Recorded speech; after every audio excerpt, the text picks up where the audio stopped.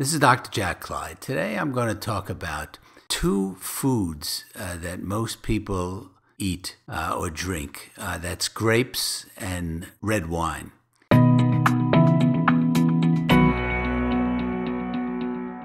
It's quite interesting that most people do not know why these two foods are very valuable to your health. They both contain a compound called resveratrol. This is a compound that prevents the process of atherosclerosis. That is the process whereby fatty streaks, plaque, cholesterol, all kinds of debris are built up in your blood vessels. Now, this has been shown scientifically to work. In the scientific community, we believe that resveratrol can increase your longevity by preventing atherosclerosis. And the way it does this is everybody has a certain type of lipoprotein called LDL. That's the bad cholesterol, low-density lipoprotein. Now, that becomes oxidized when it gets into the blood.